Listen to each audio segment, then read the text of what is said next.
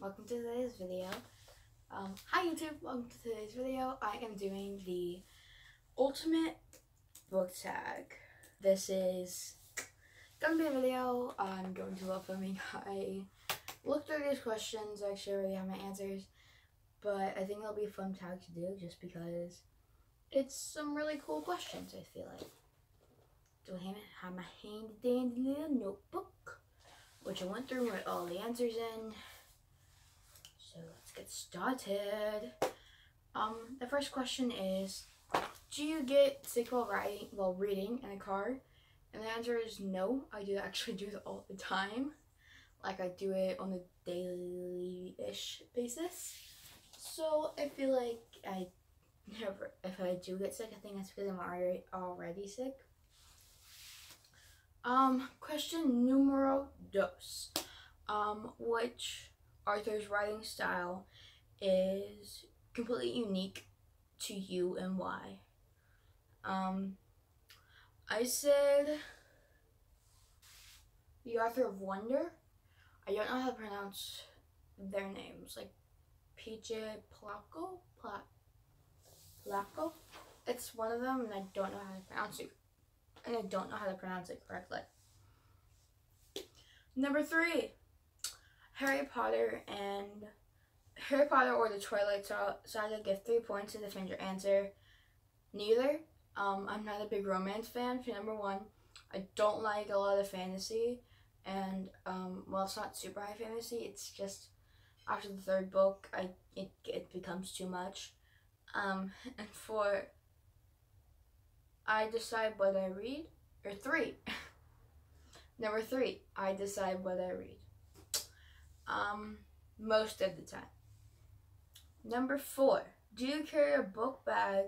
If so, what do you have inside? I do carry a book bag. I carry one for school, so I just go and throw a book in there most days.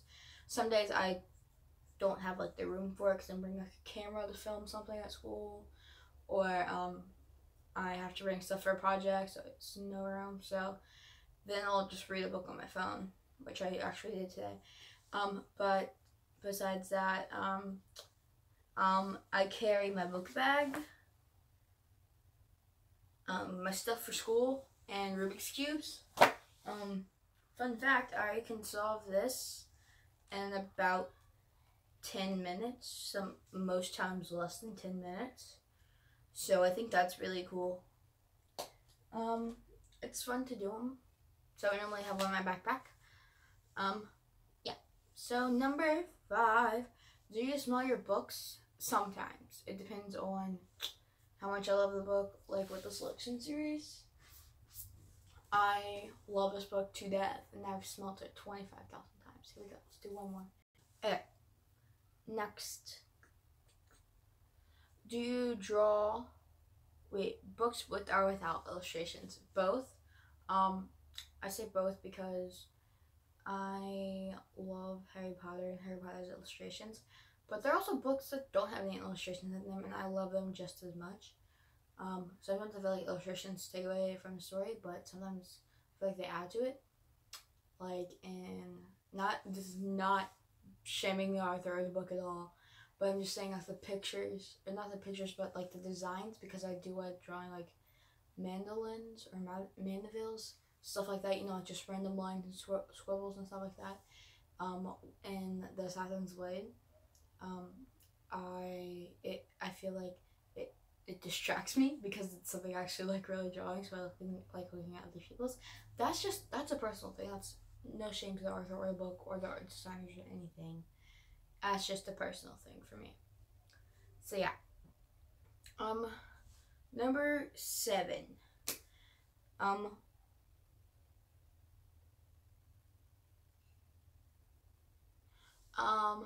What did you love reading, but then discover wasn't quality writing?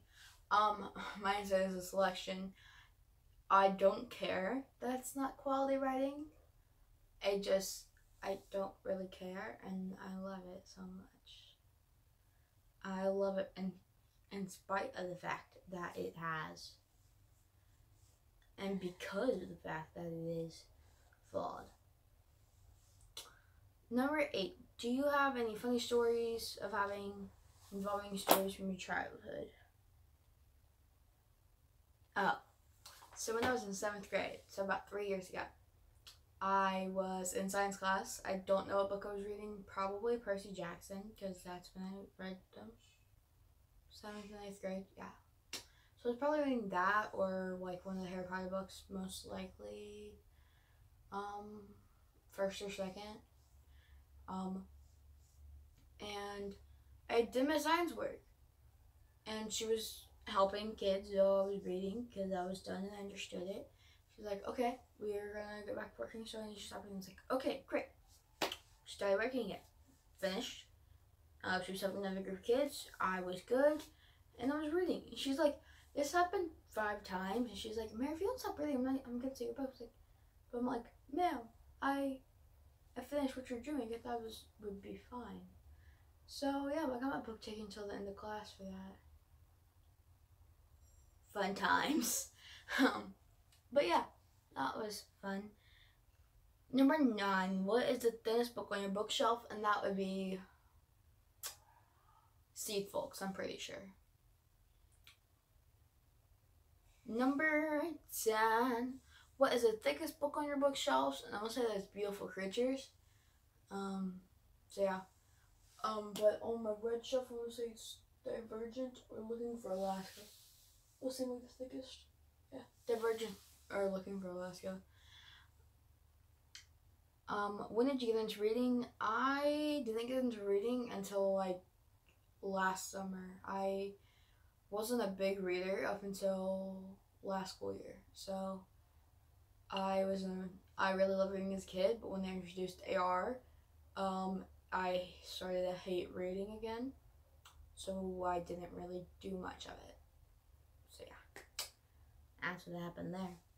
I actually skipped a question by mistake, and it's, do you write as well as read? Do you see yourself writing in the future being an author? And I said, I do write. I don't write books. I write songs. I love music. I love it so much. I have 4 guitars. I'm a little obsessive for how long I've been playing. I've only been playing for about 6 years now. And so yeah, I started in 4th grade.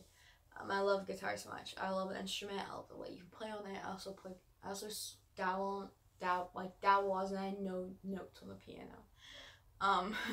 Dabble in a little bit of piano. So yeah. I do write, but I do not see myself becoming an author. I might publish music, but I do not think I'll ever become an author for a book. Unless it's like a biography.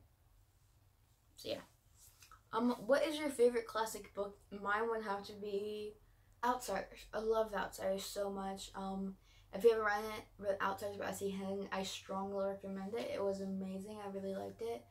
It represented minorities versus majorities very well. And so yeah.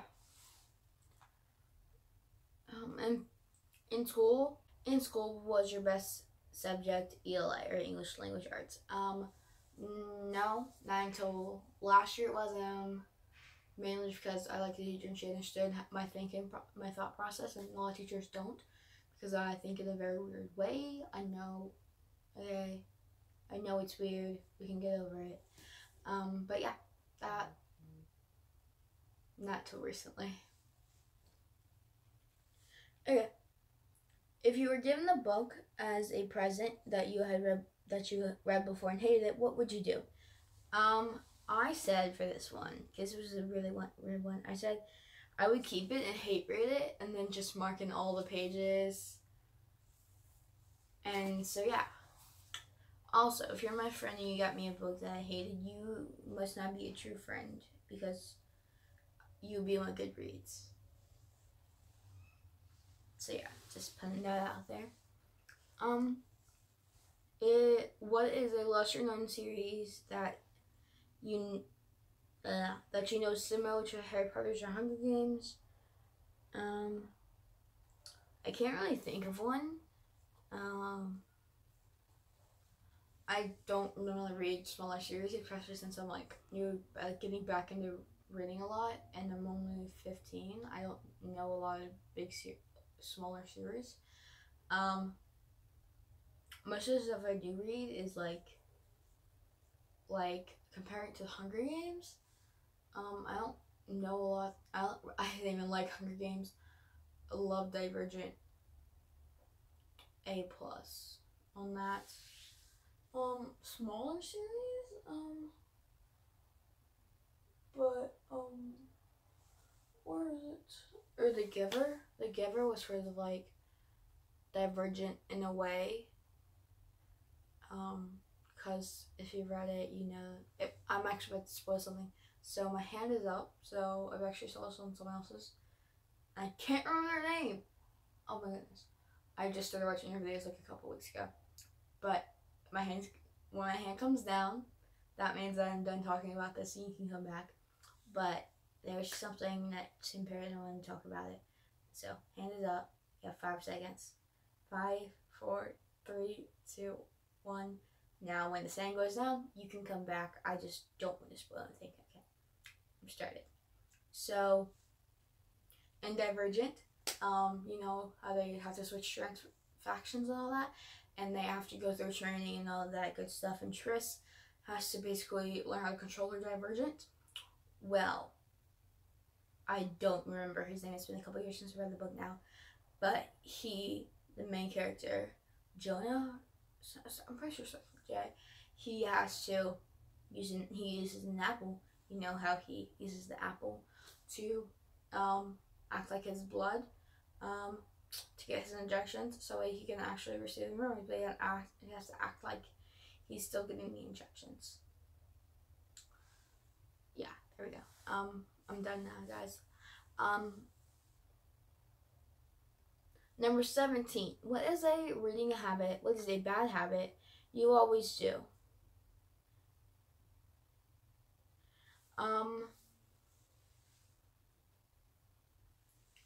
I burnt my nails a lot. My mom yelled at me for it all the time. Number 18. What is your favorite word? Bazinga! 19. You're a nerd. Are you a nerd, dork, or dweeb? Or are you nerd, dork, or dweeb, or all of the above? I am none. I'm a geek.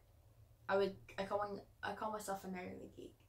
So geek because I love math and music and musical theater and sports and reading and history. Ooh, especially like government. Ooh, there's so many secrets in like government, and there's so many things that we think we have, but we really don't. Like, that's the whole point of what I'm taking the class I am this year. But besides that point, I'm a nerd and a geek. There we go. Vampires or fairies? Vampires? Shapeshifters or angels? Angels. Spirits or werewolves? Werewolves. Zombies or vampires? Vampires. Love triangle or forbidden love? Love triangle. And finally, full-on romance and book or action-packed with with a few love scenes mixed in.